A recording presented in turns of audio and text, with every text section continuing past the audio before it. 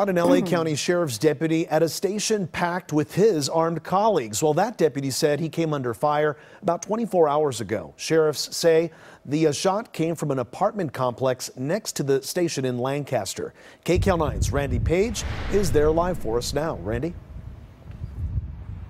Hi, Juan. Yes, we are live in front of the apartment building that the officers were talking about.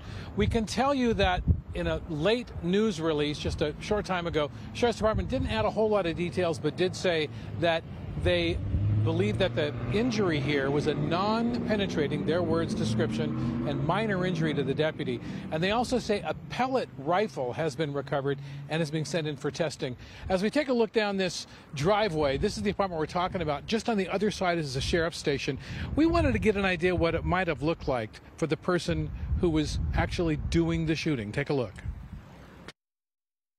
Take a shot from the north of the Lancaster helipad. See him here in the right shoulder. They might have got there, but... The chilling radio transmission from a deputy under fire. I think it's from the apartment windows. There's multiple windows open. I didn't know where the shot came from. This is my room. I'm the last room upstairs. Jaime Flores lives in one of the apartments Deputy Angel Reynosa identified. We wanted to investigate the potential line of fire from yesterday's attack. I can see the sheriff department here and everything. Jaime Flores says his window was open yesterday, here on the 4th floor, likely one of only a handful of apartments that the shots could have been coming from. And to be clear, were you in this bed at the time? Yes, I was.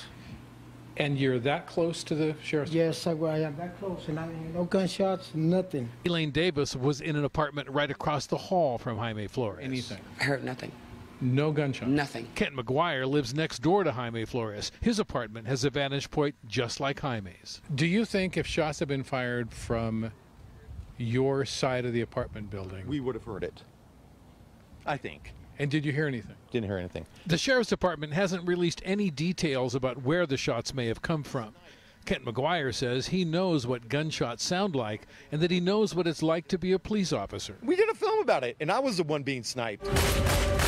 That's him in a fake uniform shooting a fake gun. McGuire says the guns he uses on film belong to him. They're BB guns. Yesterday he told deputies the fake guns were inside his apartment, and McGuire says deputies took his BB guns and they haven't given them back. I need my guns because we get hired out. I got the uniform and the badges and the gun. We get hired out as a cop. Got my cop car, and I need my guns.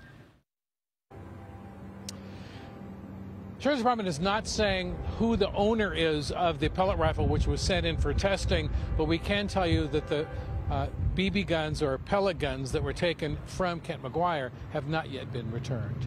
Live in Lancaster, Randy Page, KCAL 9 News.